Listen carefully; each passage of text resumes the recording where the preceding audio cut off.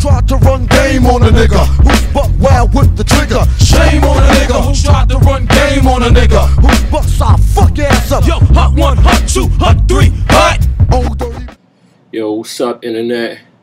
This your boy Hennessy Youngman, aka Henrock Allah, aka Henrock Obama. I've been getting a lot of emails from some of y'all out there, you know, that y'all see my last video, how to be a successful artist, and y'all was like, Hennessy, that was a good video, but you know, a lot of shit in that video don't apply to me because I'm a nigga. You know, what am I supposed to do? How can I be a successful artist?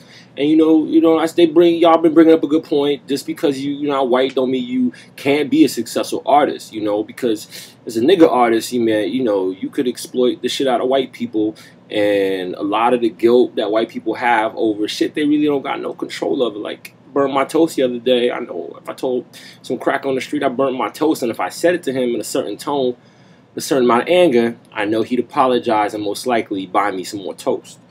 Basically, the first step is, you know, you should, as a nigga artist, you gotta like, you kind of gotta be angry. You know, you gotta like, not like, you know, just like punching crackers in the face or like, you know, like nothing like violent, but you know, you have to have this like, this angry nigga exterior. So to perfect this, you know, I suggest you should watch, you know, footage of pit bulls fighting, perhaps, or you know, maybe you should watch the Rodney King beating over and over again. You know, that, or maybe look at pictures of Emmett Till and his coffin. I mean, I'm getting angry just telling you this shit, you know what I'm saying? Or, you know, you should also watch that scene in Do the Right Thing where Radio Raheem, you know, he gets choked to death. You know, I seen that in the theater, and you know, it was like the river Styx came out of my eyes. I was so sad off of that, man. I was so angry. But basically, if you perfect this this exterior, this angry nigga exterior, the white gallery directors and curators and general art audiences will, you know, kind of be more into your shit, you know, unapproachable, you know, think of that, unapproachable. I call this next step the jazz principle, you know what I'm saying? It's like white people, they want to consume the exotic other, right? You know, because they really, even though they want to come see your artwork, want to see you as an artist, they don't really want to understand you, because if they understood you, you'd be just like them. And white people don't want the nigga artist being just like them. You know what I'm saying? It's pretty simple. So, you know, I mean, and ever since white people took over the world, there's not much that's new for them to do or see. So as niggas, you know, we got to keep them entertained. We got to keep them guessing. We got to be different. You know what I'm saying? Like on some Miles Davis shit. You know, and if we don't, you know, keep white folks entertained and guessing, you know, some other brown race might step in on some Bobby Jindal shit and take our place. In fact, I think we about 7 years overdue for a riot. Los Angeles, looking at you, you've been disappointed. You know, you just can't riot when the Lakers win. You know what I'm saying? You got to bring it. Do it, you know? Above all, you know, you got to keep them white fuckers away from the man behind the curtain. You know, don't let them know that your dick be regular, or that you have a savings account, or that you recycle, you know, because that shit is bad business for nigga artists. You with me?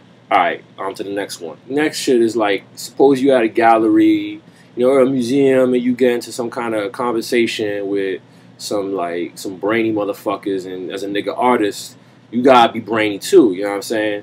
So it's like, you know, you should use the word like post-black, you know what I'm saying? I mean, honestly, I don't know what the fuck that means, like, because it means after black, and niggas is still niggas, so I don't know, you know, is it like, is someone from the future come back with that term, and niggas is like pink in the future, or, you know, I mean, like, I don't understand it, you know what I'm saying?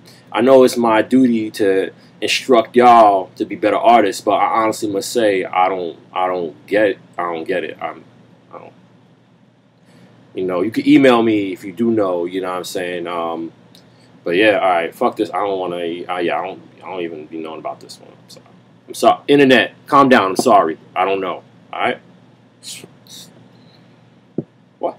I call this next step, or next principle, whatever. I call this the dogs playing poker principle. It's like, you ever see that painting with dogs, you know, around that poker table playing poker, or like calendars with like cats dressed up like firemen and police officers, or wearing raincoats, you know what I'm saying?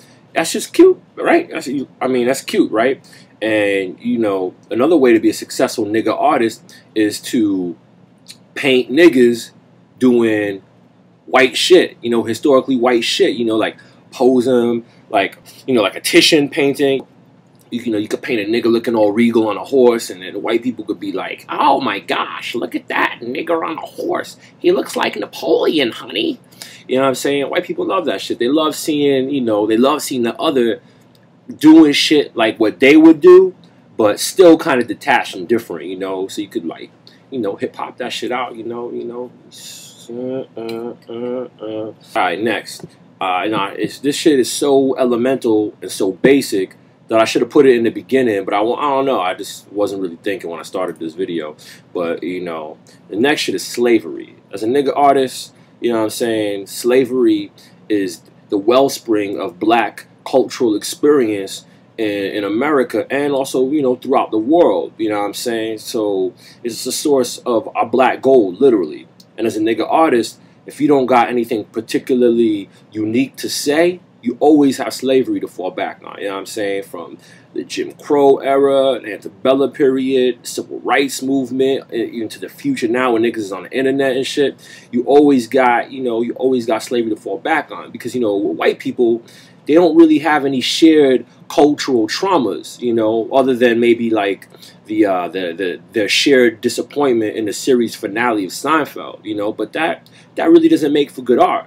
And as niggas, we got mad trauma in our history, and that shit is, you know, you could really fucking bring in the dough. You know, I'm not gonna tell you how to use slavery. That's up to you as an individual artist. But saying, if you got nothing up your sleeve, you're at the poker table of the art world, pull out slavery, blow, you know, full house, royal flush, whatever the fuck, how you win poker. In conclusion, you know what I'm saying, as a nigga artist, you should appear to be angry, be unpredictable and exotic to white folks, appear to be in line with black intellectual fads and whatnot have you, and, you know, exploit slavery in the production of art objects in order to satisfy the voyeuristic needs of bourgeoisie, white consuming audiences, and say you're doing it to challenge them. So, you know, so basically when they leave your provocative and challenging solo exhibition, they have something to talk about while they eat dinner at the Russian tea room. And, you know, follow that, and you're going to be a very successful nigga artist. And, you know, that's really it. And then, oh yeah, on one final note, you know, Kara baby, why didn't you return my emails, girl? It's what, you know, I'm not, it's because I'm light-skinned, you know, you don't want to fuck with me? You fucking with that Yankin nigga? You fucking with Ophelia? That nigga touches shit, girl. You don't let him finger you? He touches shit. It's disgusting. Disgusting, you know what I'm saying? You so, girl, I'm just all about you, you know what I'm saying? You keep selling that shit, making that money. If I was with you, I'd take that money and buy shit like this. It's a match made in heaven, girl. You know what I'm saying? Don't front, girl. I don't touch shit. Let me put my finger on you. Come on. It's Henny talking right now. Alright? I love you, girl. Peace. Holla at me. I love you. Bye, boo.